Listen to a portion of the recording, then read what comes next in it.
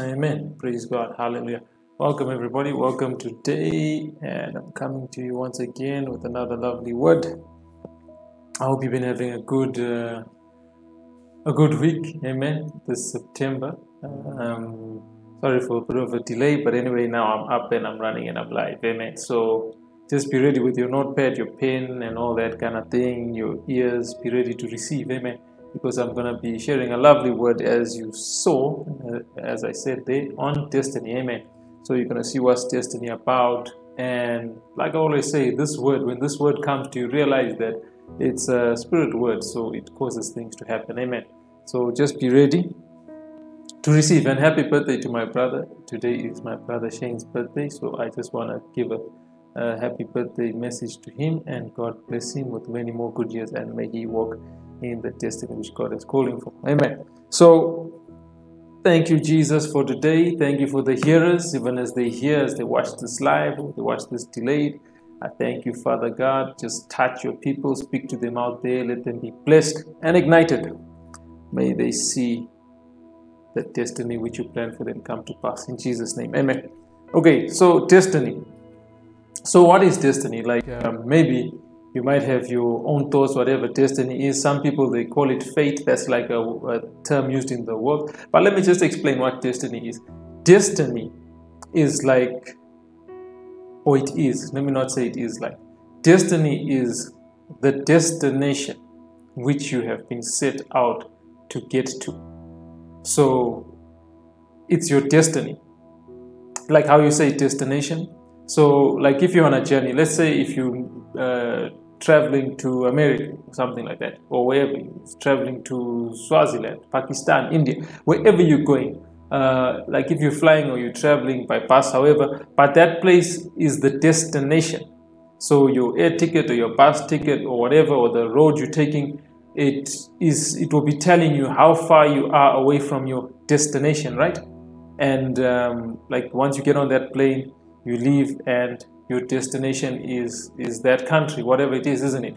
So that is your destiny. Like if you have an air ticket to go to America, that's your destination. If you are driving on the road to South Africa, that's your destination. Or wherever it is, that's your destination. So it's like that place is your destiny. You get this? So it's like it's the place where you are destined to get to, where it's pre-planned for you to get there. Pre-planned. When you get on the flight, the pilot will tell you, welcome aboard. This flight is going to take how long? And we will get you to your destination at such and such a time. So you are destined to arrive at that place at that time. So long as all goes well. If there's a delay, at times there's a delay. So same thing goes in the kingdom of God. Your heavenly Father, He has destined you. That means that He has got your life is planned out. Now, it's not to say that everything that happens in your life is meant to happen and is going to happen. You get this. But He has got air tickets booked for you, if I can say that in a simple way. Where He says, okay, my son, my daughter, I'd love, this is the place where they need to go to. This is the thing they ought to do. He's pre-planned it. You understand this? But the enemy is there and he fights against your destiny to destroy it, to try and put you off of the destiny, off of the destination which God has got planned for you, to take you on another route. That's why at times, like if you use a GPS or, you use your Google Maps, they're driving around, at times it has to reroute, you understand, because you went off course. That's when someone goes off their destiny. Now you need the Holy Spirit to come and reroute you back onto your track. Okay, so let's get into the word. This is destiny, pre-planned. I'll show you from scriptures. Isaiah. We can say there's a general thing, yes, to the light of the world, God wants you to shine. But each specific person, you have a destination where you ought to go to. It might be a particular country where you will receive more favor. It might be to meet a particular person, marry a particular person. It might be to get into a particular kind of field, industry, whatever it is, but it's your destiny. You might be destined to be a sportsman, destined to be a businessman, destined to be a preacher, destined to be a singer, whatever you're destined to be. You have to pursue your destiny. Okay, so let's look at Isaiah 46, right? I'll take it from verse number 9. It says, remember the former things of old, for I am God, and there is none else. I am God, and there is none like me, declaring the end from the beginning. That is destiny. declaring the end from the beginning. Right? And from ancient times, the things that are not yet done, saying, my counsel shall stand, and I will do all my pleasure. Hallelujah. Calling a ravenous bird from the east, the man that executed my counsel from a far country. Yea, I have spoken it, I will also bring it to pass. I have purposed it, I will also do it. So look at that. Right there in Isaiah 46, 9 to 11 there, the Lord says that he calls the end from the beginning. So it's like a director of a movie. He knows how the movie ends. So the Lord knows how your life story ends. You understand this? He knows the path you ought to walk in. Psalm 16:11 says that you will show me the path of life. In your presence is fullness of joy. You get this? So your destiny is a place of joy. If you see there's sorrow in your life, you're not walking in your destiny. You know, when you're walking in your destiny, you'll be filled with joy. You'll be like, this is what I was called to do. This is what I was created to do. You'll just be so happy. I'm not saying that at times there might not be challenges in that thing, but you'll feel a sense of peace and you'll feel a sense of achievement. You know, if you're destined to be a preacher, but you're going around trying to just make money, not saying a preacher can't make money, but you're focusing more on that than you are on your call and your destiny of preaching the gospel, then you know what will happen? You will not have the fullness of joy. Somewhere you feel like something is missing up until you get into that your true destiny, which is the plan, the path which God has purposed for you to walk on. I remember the story of one man of God, and he's a preacher, and he was a doctor, successful doctor, qualified, whatever you call it, with distinctions and all that kind of thing, class 1 and all that, right? And his dad was so happy, and his dad would always speak about it. Oh, you see my son, the doctor, you see my son, the doctor. And he'll always speak about him and all this kind of thing. But then he himself, he felt the call of God so strong upon his life. And he was like, this doctor thing, I don't like it. He just studied hard and did all that kind of thing. Then eventually he left the medical profession and took even some of his friends with him. And now he's a traveling evangelist. Took some of his doctors with him, and they also joined him in ministry. And that's when he felt fulfilled. And he felt that he is now truly walking in his destiny, walking in his call. So it's very important to be in the right place, because it's not just about being successful. You can be successful, but in the wrong destiny. You need to be successful in the right destiny. And what is the right destiny? The one where your Heavenly Father says, I already know your story. I call the end from the beginning. When he says they're calling, he says, remember the former things of old, for I am God. So he's saying, look at the past, look at the history, and see what I said happened. See what I planned happened. He said it to Abraham. He said, look at the stars and all that, and so shall your descendants be. And it has happened now, because we are all children of God. We're all, we are the seed of, we are that seed which Christ spoke about, which the Lord spoke about to Abraham, isn't it? Let's have a look at one of those things, because he said, remember the former things. So he's saying, go back and look at the stuff I spoke about. Look at what happened and see that I am God. And that is Genesis 15, which I want us to read, where Abraham, before even the Israelites came out and all that, before he even knew how many kids he'd have and all that, he received a prophecy. What is a prophecy? A prophecy is foretelling what is going to happen, which is basically telling you destiny. That's why even myself, maybe one day if God says I should do it, I'll do it here live on Facebook, where I'll prophesy to people and all that kind of thing, which I can do, which is not difficult. Even you can do it, because we hear the voice of God, which is basically seeing and speaking what we see in the Spirit for your life, for your purpose. Like I see someone traveling soon. Okay, let me stick with the word. That's for another day. Okay, so Genesis 15, right? Verse number 12. This was Abraham after he gave an offering to God. Remember the last time I spoke about honor? Okay, that's enough. You can go back and watch that one. I think it was 2 weeks back, the word on honor. So here Abraham had just honored God, then God spoke to him. Isn't that amazing? It says, and when the sun was going down, a deep sleep fell upon Abraham, and lo, a horror of great darkness fell upon him. And he said unto Abraham, know of a surety, that's the Lord said to Abraham, he said, know of a surety that your seed shall be a stranger in a land that is not theirs, and shall serve them, and they shall afflict them 400 years. That's a prophecy. That's destiny. Verse 14, and also that nation whom they shall serve will I judge, and afterwards shall they come out with great substance. And you shall go to your fathers in peace, and shall be buried in a good old age. So look at that. This was But, okay, there we go. But in the fourth generation, they shall come hither again. Right. He spoke all of that. But what I want you to see, this was even before he had fully seen the promise of God. But he was told that his seed are going to be in a certain nation. They're going to be afflicted 400 years. But he said, afterwards, I will judge that nation. And that nation was Egypt. And he said they'll come out with great spoil. So that's something like prophecy, which we can speak, where we say, this is what God has planned. This is the story that has been told. You know, like I love that one song which says, write your story on my heart. So God has written his story on your heart, right? So your destiny is written.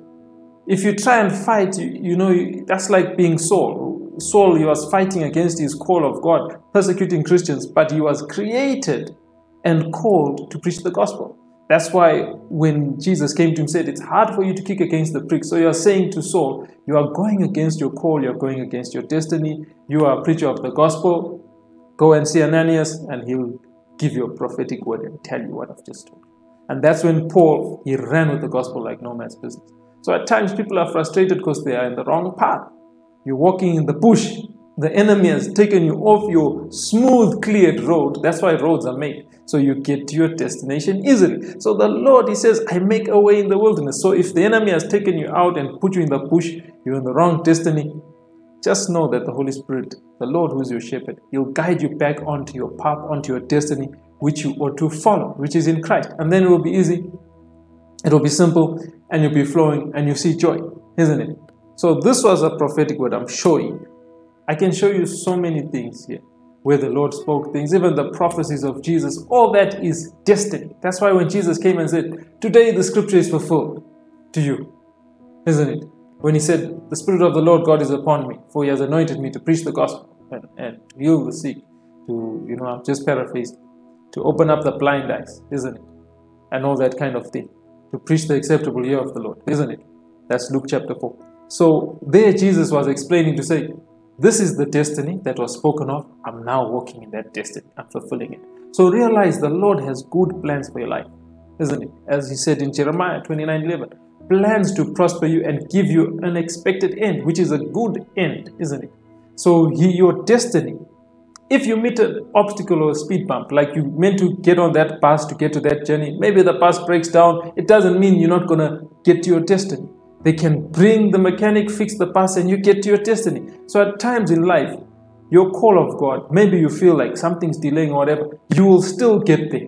You know, at times I've gotten to places, we go out in the rural areas preaching the gospel there. You know, one time we got stuck in the mud and we're like, are we going to reach our destiny? But we had to, you know, get the team together, put all the grass and all that under the tires, wheels of the car and all that, and push and shove and get out of the rain and get out of the mud. And we got to our destination. So we were a bit delayed, but we were still in our destiny.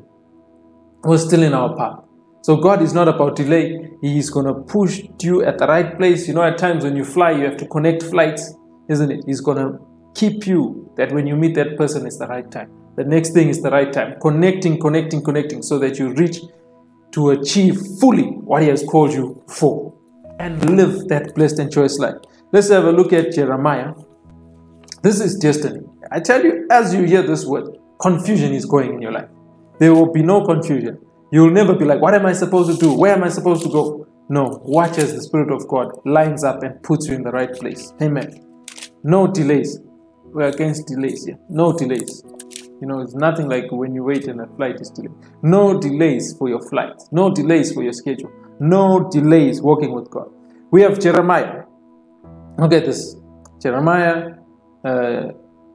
he received the word from the Lord. Let's see it. Jeremiah 1, verse 4. It says, then the word of the Lord came unto me, saying, before I formed you in the belly, I knew you. And before you came forth out of the womb, I sanctified you and ordained you a prophet unto the nations.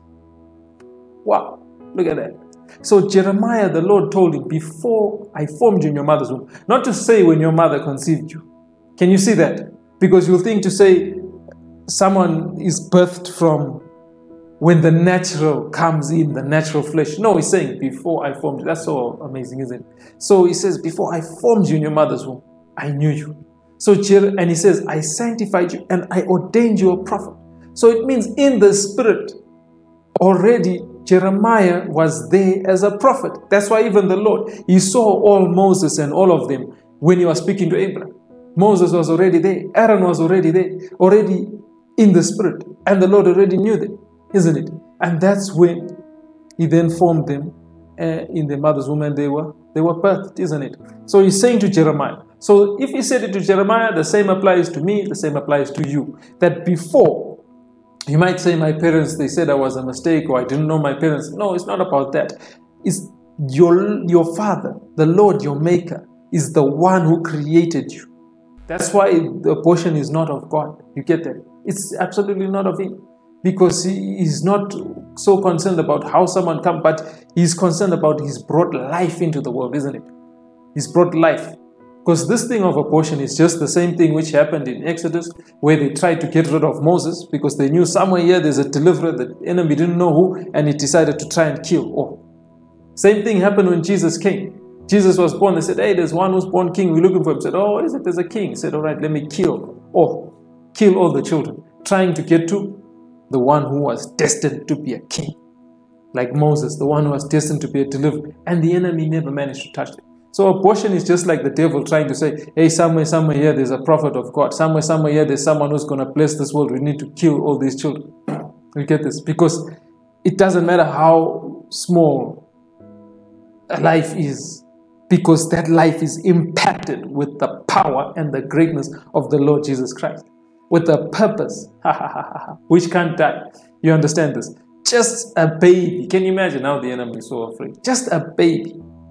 Even an orphaned child, so afraid. That should show you something, that it doesn't matter what background you come from. It doesn't matter who your mother was, who your father was, or whether they knew you or didn't know you, because you yourself, the life you carry, wow, Jesus, you are a gift from the Most High. And you have a path which you are destined to shine. A path, the Word of God says, the path of the righteous is as the bright shining of the day. It shines brighter and brighter until the perfect day. So that's how your life is with God. It's just like when the sun rises and gets up. It's just upward and forward only. This is your destiny, I tell you. You are shining, you're increasing, you're seeing glory. Know that just as how Jeremiah was told, you are a prophet. The Lord, before you were even born, before you even made any mistake, He called you an apostle. He called you a doctor. He called you a businessman. He called you a deliverer. He called you a healer. He called you a savior. He called you a problem solver. He called you, an architect. He called you a sports person. He called you a motivator. You might say, I need motivating myself. He'll call you the motivator, the comedian, whatever it is. Called you into TV. Called you to change industries. You get this? Called you into prosperity. This is where you are called for. Amen. And He will break it down that you walk in your exact path. And as much as you're called to be a light into the world, but be in the exact path. That's why in every industry, there's different fields. You get this? Even in a church, there's different offices, different functions. So walk in your office. Walk in your destiny. Don't delay it, because you'll be delaying yourself. If you're called to be that, even if it seems like a small job, but you're helping, that in that place you might be small, but in your proper area you are big in your destiny. Or be big even in that what seemed to be a small thing. Something like ushering, greeting people. You can be called to do that. Do that with excellence. You can be a massive businessman, making amazing money, but in the church you're an usher, isn't it? But you are still in your destiny. So never look down upon small things, isn't it?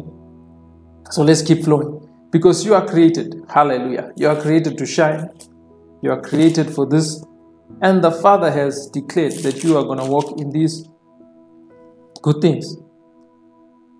Isaiah 42 verse 9, right? He says, behold, the former things are come to pass, and new things do I declare. Before they spring forth, I tell you of them. This is why I'm saying you can never be in darkness, you can never be lost, you can never be confused. Do you understand this? You can never, ever be confused. You get this? You cannot be confused, because before something happens in your life, the Lord is going to what? He's going to tell you about it. He's going to tell you about it. That's why I say to you, whenever a prophecy comes to someone, somewhere inside of them, there was a longing for that place, or there's a connection which confirms. It can't be just something out of the blue. If it's out of the blue, then when they get it, they'll realize, oh yeah, but actually this seems like something I would like to do. You get this? So he says, before something happens, I'm going to tell you. Isn't it? He's going to give you new things, not just a boring life. That's why Christianity is not boring, it's exciting, because there's always new things which happen, isn't it? There's always something amazing, something new which the Father can do. You know, he's just a good daddy. Let's have a look at Ephesians. We're speaking about destiny. This is the path, this is the direction where you are created to walk in. Ephesians 2, verse 10. It says, for we are his workmanship. Look at this. Remember, Jeremiah was told, before I formed you. You know, the workmanship, like this Bible is published by, whoever is published by, right? But this is the workmanship of the printer of this Bible. You understand this? So before they put their label on this thing, they make sure everything is intact and working well, and then they send it out, isn't it? To say, this is our product. You get this? The label saying, this is our workmanship. Whatever publications. Like I've got my books which I've written, the Word of Truth Publications. I put that on there to say, right, this is my workmanship, and I send it out with my name on it. You get this? So they know, oh, this is Jason Pullen. This is the Word of Truth Publications.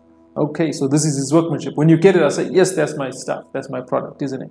So the Word of God, Ephesians 2:10 says, we are his workmanship. That's why I said, look how the enemy was afraid of a baby. A little baby, even a baby without even anyone to provide, okay, for the baby. Just a baby. Just a child. Because he knows this is a product of God. So you are destined, child of God. You are a product of the Most High. You know those products don't fail. Can you imagine if you just see a Ferrari parked outside with the keys in it? You'll never see that Ferrari like crying to say, Ish, who's going to drive me? I tell you, if the police are not the first to get there to drive that car and take it and say, okay, we're claiming this as unclaimed property, we'll just keep it for Sunday drives up until the owner comes and claim it, isn't it? Or something like that. So that's a Ferrari. So what I'm saying is something desirable, something which is high quality. No, just abandon it, isn't it? Because they see the goodness in it. So you are the workmanship of the Most High God. Workmanship of the Most High God. More valuable than a Ferrari, more valuable than a Lamborghini, more valuable than the latest iPhone, which someone can pick up on the floor, whatever it is. That's how valuable you are. You get this? That's how valuable you are. It says, created in Christ Jesus unto good works. So for good works. So you are created for good works. Like our Ferrari is created for some nice, comfortable and fast driving. You are created to do the works of God for good works, unto good works, which God has before ordained that we should walk in them. Look at that. Before ordained is like, bestowed upon, He's named something like, like a bus driver is qualified and whatever to drive that bus. The pilot is qualified and whatever to fly that pilot. They get qualified. So ordaining is even like, it's like, it's a spiritual thing. It's like putting you in office, in that place, like how you ordain pastors, you ordain prophets. So the Lord has already ordained his ministers, his servants. What happens here is just a replay of what has already happened in the spirit. We say, okay, now we ordain you as the pastor, we ordain you as the prophet. It's just a confirmation for the people to see, man. The Lord has already, in the spirit, called someone and ordained them for that office. Isn't it? And that's the destiny which we walk in. You are ordained, anointed for wealth, anointed to prosper, anointed to bring joy to people, anointed to be a father, ordained for such a time as this, isn't it? You are created for that kind of thing, created for that kind of thing. The Father has already declared all these things for us, and this is the life which He wants us to live, a blessed life in our path. Our path, we are not in darkness, isn't it? We are children of the light and children of the day. We are not in darkness. I just want to show you something. You remember when Jesus prayed for Peter? He said, Simon, Simon. Notice he didn't call him Peter. He called him Simon at that time. It's Luke 22. He said, Simon, Simon, behold, Satan has desired to sift you as wheat. He says, but I have prayed for you. So what does that mean? It means Peter, remember Jesus said, you are Simon, but I call you Peter. He said, and upon that rock I will build my church. Isn't it? He renamed him and said, upon this faith, this revelation that you have that I'm Christ, I'll build my church. I'll build my called out ones. Right? And then just before later on in his ministerial journey, he said to Peter, Simon, Simon. So he called him by his old name, showing old nature, and said, look, the enemy has desired to sift you as wheat. He's got a plan to take you off your destiny. He says, but I have prayed for you, isn't it, that you will prevail. Let's read it. Luke 22. Thank you, Father God. Verse 31. It says, and the Lord said, Simon, Simon, behold, Satan. We used to play that game, Simon Says. Okay, I don't know where that came from anyway. So he's saying, Simon. So he's saying, listen, right? So that was his name, the meaning of Simon. Okay. So anyway, he says, the Lord said, Simon, Simon, behold, Satan has desired to have you, that he may sift you as wheat. But I have prayed for you, that your faith fail not. And when you are converted, strengthen your brethren. Isn't it? This was before. And what he was speaking of was the time he was foreseeing how the enemy was trying to take him off his destiny. Through guilt, condemnation. Because remember, later on, he denied Jesus 3 times. Because Jesus prophesied. He now saw that to say, okay, this is where I see you, where the enemy is trying to take you permanently off your destiny.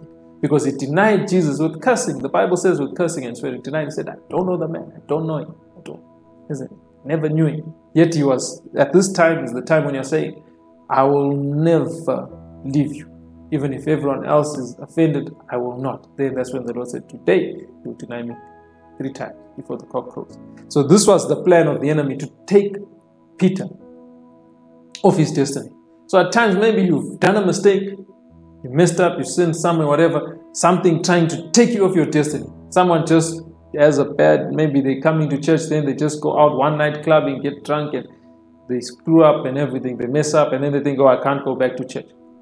But they know their destiny is in the house of God.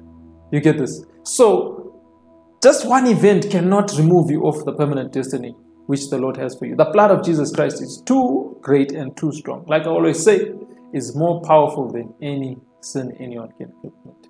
The blood of Jesus Christ is more powerful, is more valuable, and washes away every sin, isn't it? So Simon had his sins washed away. He was forgiven from this thing, Simon Peter, right? And he continued. That's why on the day of Pentecost, Acts, we see it. That was his destiny. He was destined to lead this revival. He stood up and he said, this is that which was prophesied by the prophet Joel. So he now said, this is the destiny, guys, of what was spoken of what's going to happen when the Lord said he will pour out of his spirit upon all flesh, and your sons and daughters shall prophesy. And that's what happened when they were all filled with the Holy Ghost. And they said, oh, these guys are drunk. He said, no, they're not drunk as you suppose, but they are filled with the Spirit of God, isn't it? So your life, if you ever make a blunder, mistake somewhere, don't throw away your whole destiny. Be restored. Hallelujah. Be restored in your call. Be restored in your walk with Christ. Be restored. If your business fails, don't say, oh, I'm giving up. I'm not a businessman. I'm not called for wealth. I'm not called for this thing. I better try something else. Just be a teacher or something. No. You get straight back on, because that's what you're destined for, isn't it? Joseph was destined to rule the world. Joseph the dreamer. And he never forgot about it. I believe he never forgot about it. Even though he went to become a slave, went to become a prisoner, but he saw his destiny in his dreams. The Lord gave him dreams to show him, that's your destiny. So I'm saying to you, what has God said to you? That's your destiny. Maybe he gave you a vision, gave you a prophecy, gave you a dream. Don't back down from it. Keep on going, because he is the one who planned it. You never planned it. He created you, he formed you. So you have to say, Lord, do what you said you will do. Amen. Do what you said you will do. It's not your effort. You just have to say, okay, I'm here, I'm jumping on the plane. That's it. That's your destiny. Do what he says you should do. That's the only thing. Do what he says you should do, and you see, you flow in your destiny, right? Let's have a look here at Romans 8. I'm closing up now. Romans 8. This is just a word to push you in your destiny. Amen. Romans 8:28 says, and we know that all things work together for good to them that love God. So all things work together for good to those who love God. If you love God, it means anything, whatever happens, he makes it work together for good, isn't it? Like even Peter there, where he messed up, denied Christ.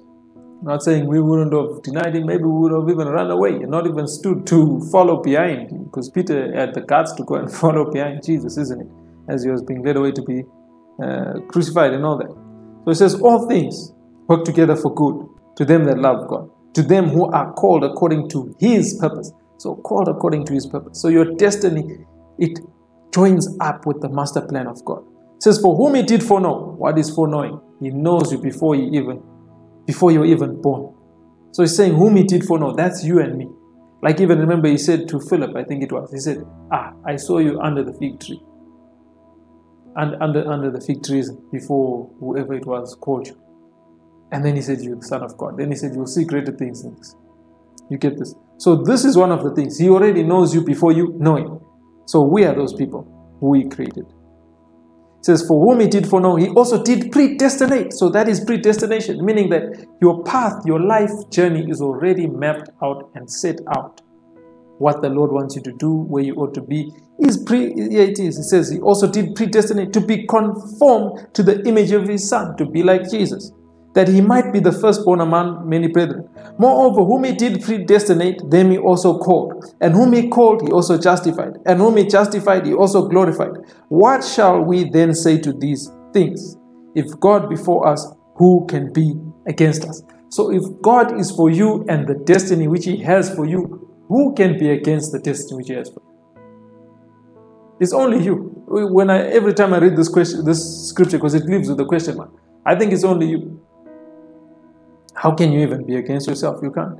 If God be for us, who can be against us? It's a question mark. Who can be against us? Whoever tries to be against us, who can really be against us? We can't be against ourselves. If God be for us, who can be against us? That means your destiny, it just has to come to pass. It says, he that spared not his own Son, but delivered him up for us all, how shall he not with him freely give us all things? Hallelujah. So he'll give you that which you ask for. And remember that he says that he will give you the desires of your heart. Delight yourself in the Lord also, and he'll give you out the desires of your heart. Hallelujah. Praise the Lord. So this is the word for you for today. God is on your side. He's for you. Who can be against you? I don't know who can be against you. Basically, it means anyone can be against you, but the question is, who can be against you? Meaning like, who will win being against you? Who will win being against your destiny?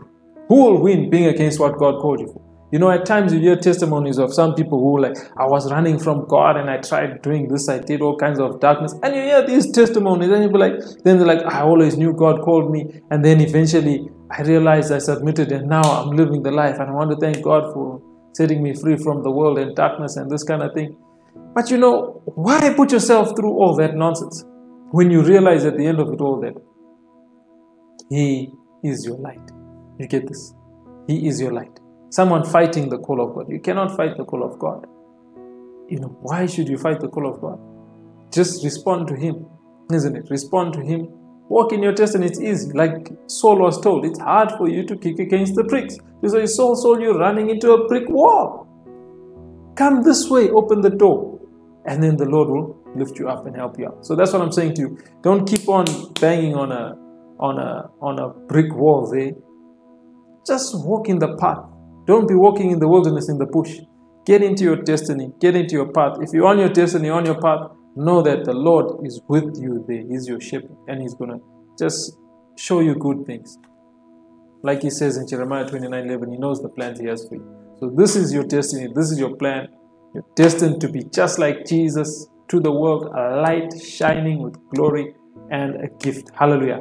I love you so much, but the Father loves you even more. Just like, follow, share, subscribe. If you want to contact me, the link in the video to follow. Hallelujah. Thank you so much, and God bless you.